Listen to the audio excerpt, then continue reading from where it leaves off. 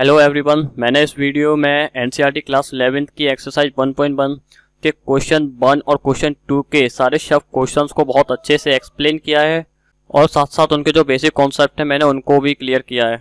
तो वीडियो को पूरा देखिएगा, उम्मीद करता हूँ आपको बहुत अच्छे से समझ में आएगा। पहले मैं आपको बता दूँ, अगर आपने अभी तक इस वीडियो सीरीज का पार्ट 1 नहीं देखा है तो प्लीज़ आप उसको जाकर देखें, जिससे आपके बेसिक कॉन्सेप्ट सारे क्लियर हों, जिसके बाद आपको ये पूरी एक्सरसाइज बहुत अच्छे से समझ में आएगी। इसके अंदर मैंने सारे जो बेसिक कॉन्सेप्ट हैं क्लियर कर दिए हुए हैं। अगर आपके पास समय की कमी है तो आप यहाँ से भी स्टार्ट कर सकते हैं। मैं यहाँ पे भी आपके बेसिक कॉन्सेप्ट को एक बार क्लियर करता चलूँगा क्वेश्चन बाई क्वेश्चन। तो सबसे पहला जो क्वेश्चन है हमारे पास, which of the following are sets, justify your answer.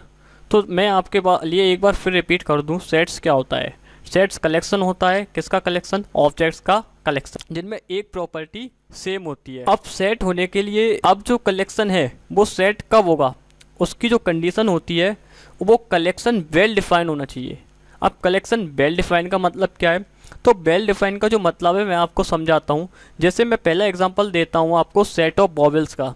अब जो सेट ऑफ वॉवेल्स होता है हमारे पास, क्या होता है? ए ई आई ओ यू, 5 ही होते हैं, सभी के लिए 5 होते हैं इंग्लिश अल्फ़ाबेट के वॉवेल्स।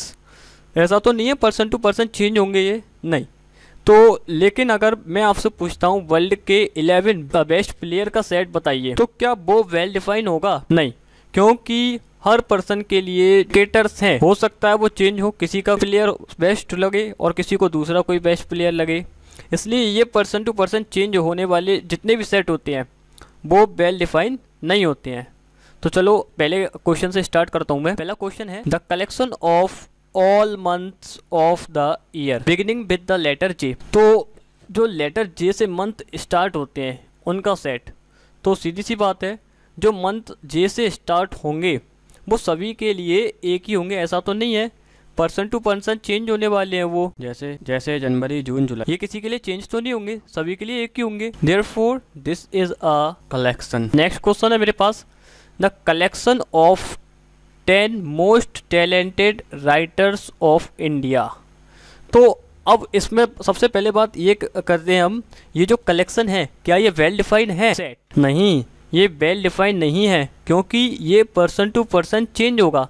जैसे कि हो सकता है मेरे लिए मुंशी प्रेमचंद बेस्ट है, लेकिन किसी और के लिए शायद कोई और बेस्ट हो, वो कोई और राइटर बताए आपको, आपका फ्रेंड कोई और बताए, मैं कोई और बताऊं।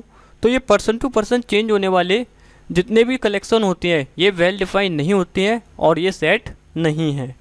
Therefore this is not a set. Next question है मेरे पास, team of 11 best cricketer batsman of the world. तो सीधी सी बात, a team of 11 best cricketer batsman of the world. तो सबसे पहले तो हम ये देख लेते हैं वेल डिफाइन है कि नहीं। क्या ये पर्सन टू पर्सन चेंज होगा? बिल्कुल होगा।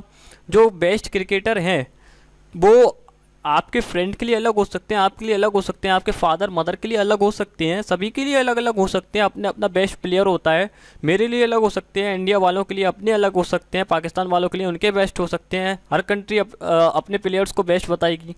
तो ये person to person criteria change हो रहा है और ये तो टैलेंट की बात है भाई, तो इसको हम नहीं बता सकते कि किस में टैलेंट कितना ज़्यादा है और किस में कम है।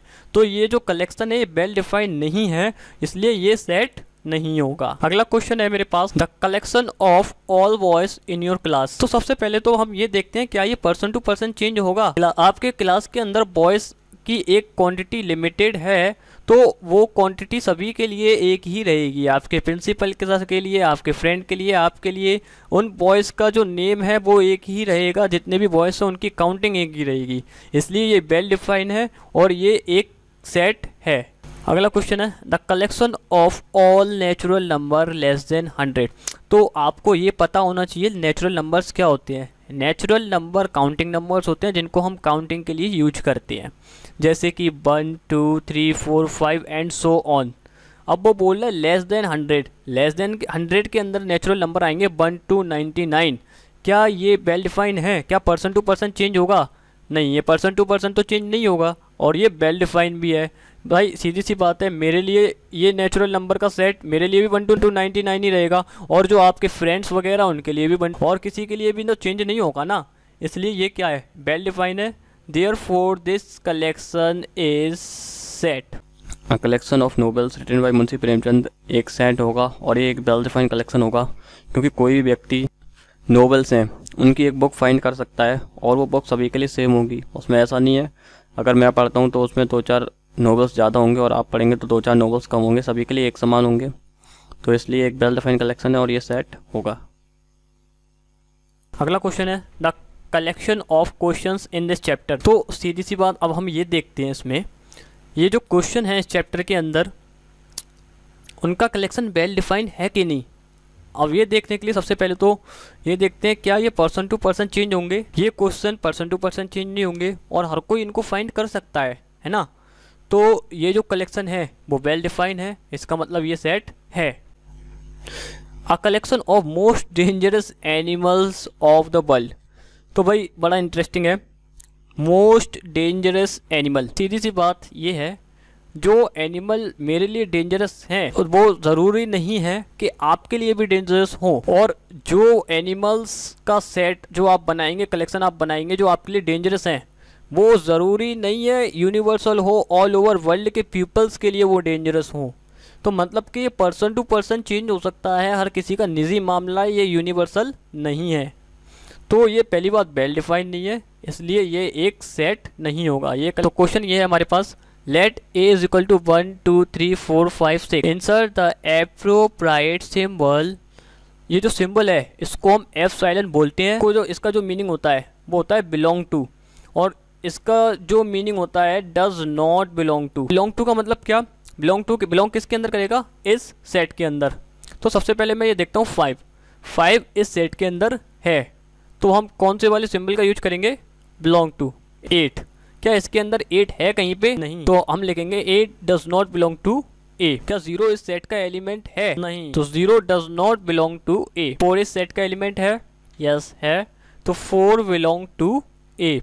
अब मैं देखूंगा 2 इसका एलिमेंट है क्या, यस, 2 बिलोंग टू ए।